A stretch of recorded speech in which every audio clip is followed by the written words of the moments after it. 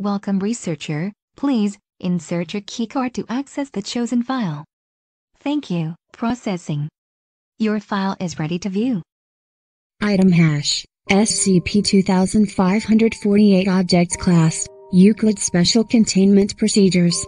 Due to SCP-2548's astronomical size and location, no physical containment of SCP-2548 is currently possible.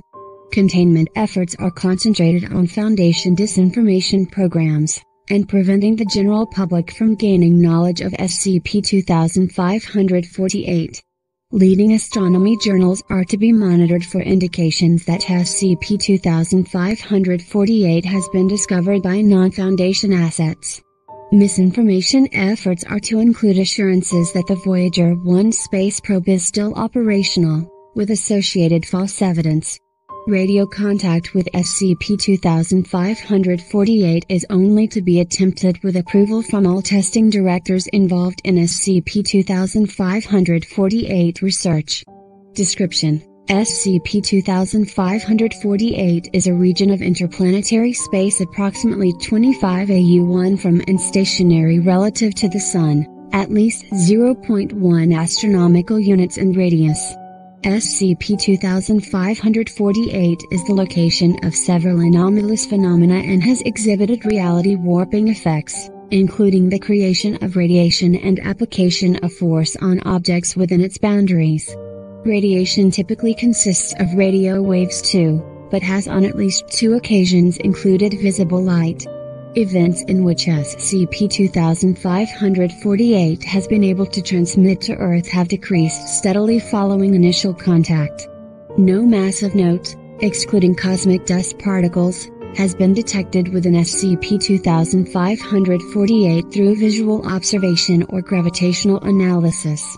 Research indicates that SCP-2548 possesses some awareness of objects and radiation within its boundaries. Investigations into the nature of SCP-2548's possible sentience are ongoing.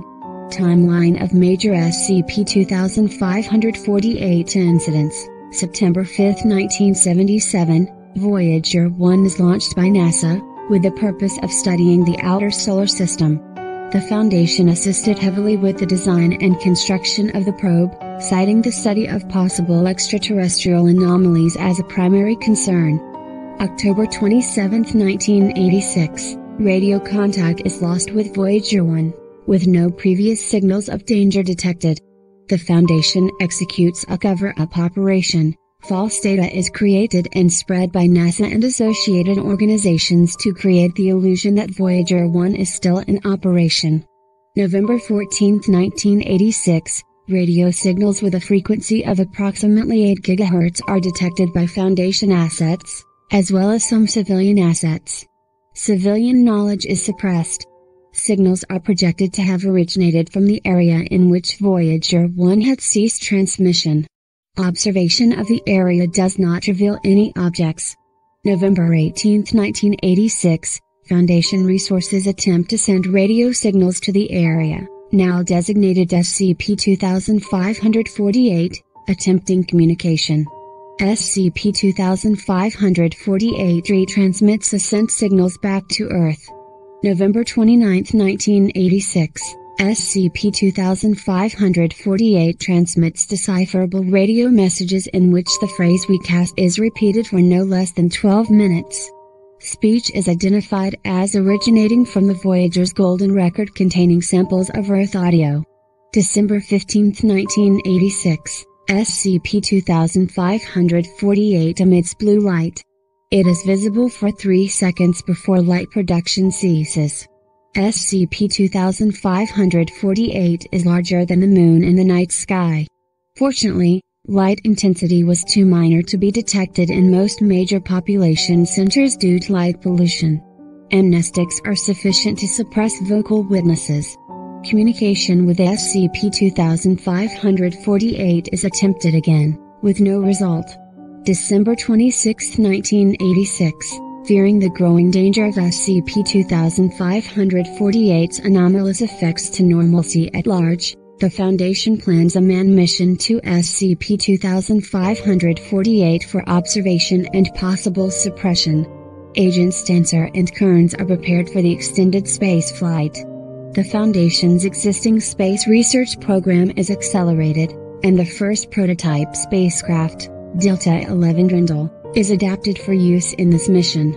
February 1, 1987, SCP-2548 transmits radio in intermittent bursts identified as Morse code for the letter D. Message is repeated for 3 hours. July 19, 1987, Drindle is launched in secrecy without issue. December 14, 1987, SCP-2548 transmits radio communication again, in Persian. The transmission reads far skies and is not repeated. Reciprocal communication yields no response. Drindle is still 3 months from flyby. March 4, 1988, Drindle, unbeknownst to the Foundation and the crew, enters SCP-2548's boundaries early, which were larger than previously anticipated.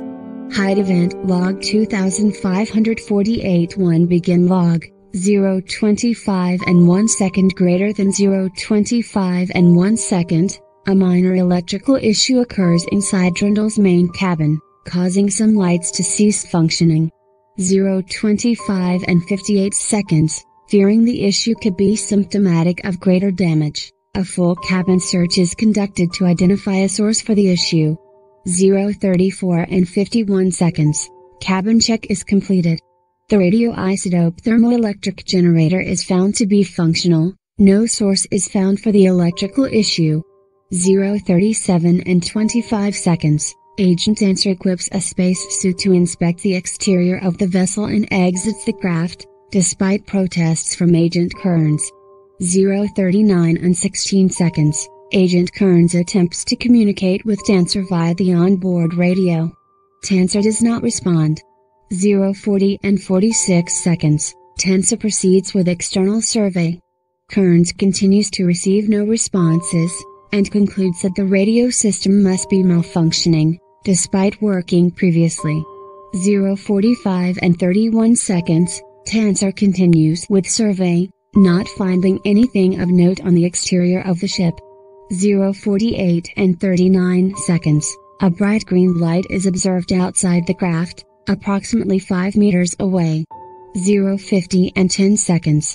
The interior of the craft is observed to appear far larger than it truly is. Kearns notes that this does not seem to be an illusion, and that the craft seems to have physically become larger on the inside. This effect ceases after 5 minutes. 0.55 and 52 seconds. For 15 seconds, no sound is able to be heard inside the cockpit by Kearns or audio recorders. Kearns is unable to inhale or exhale during this time, and expresses significant distress. Pressure sensors indicate no change in cabin pressure. 1:05 and 1 second, Dancer is observed attempting to enter the airlock. The airlock door is non-functional. 1:06 and 45 seconds, Dancer vanishes. 1:10 and 59 seconds, Drindle's radio begins receiving messages. The radio signal does not originate from outside the cabin. Audio transcript follows. End log, 1:10 and 59 seconds greater than begin audio transcript, 1:11 greater than anomalous transmission, SCP-2548, voice resembles that of Jimmy Carter, President of USA 1977 to 1981. Neutral in tone and inflection, 200 billion. Small, distant. Our thoughts. Silence for 3 minutes, SCP-2548, voice resembles Agent Dancer. Tone and inflection are amicable. Hi, Foundation. Agent Kearns, Pam? Pam, is that you?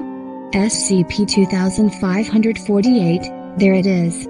I got your middle letter. So nice to meet you. I just read that carbon book you brought, Beautiful Stars. SCP-2548, I thought myself was the only.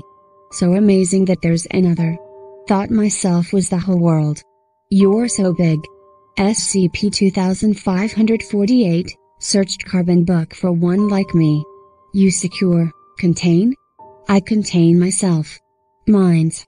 SCP-2548, your name, Foundation? I'm iron, aluminum. You're made of anonymous, right? I don't have anonymous. So big. Myuu? SCP-2548, are there more than 2? Heard names. Elohim, Vishnu, Allah? Foundation.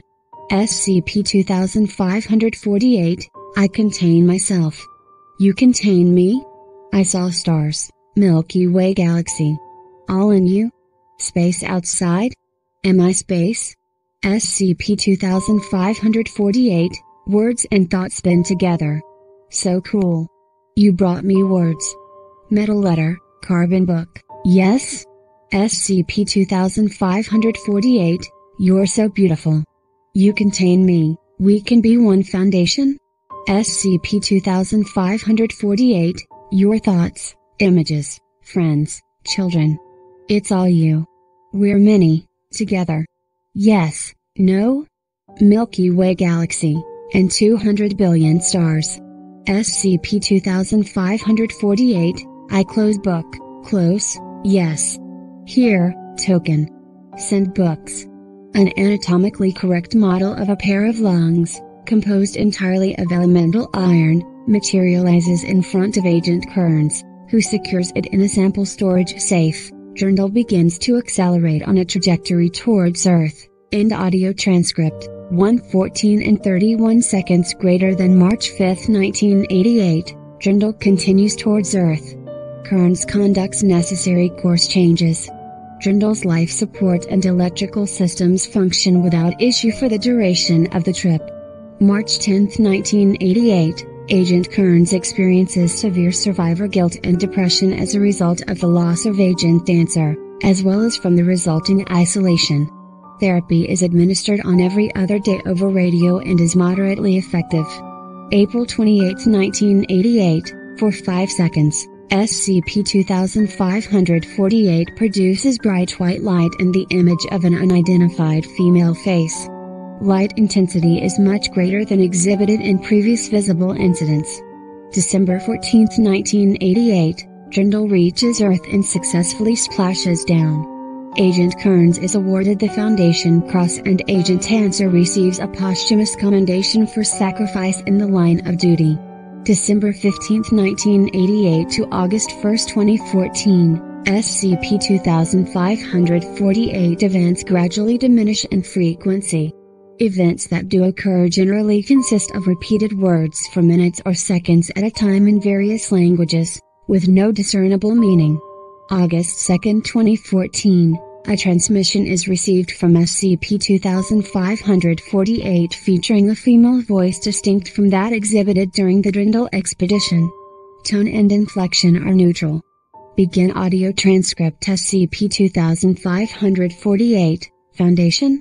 Are you still there?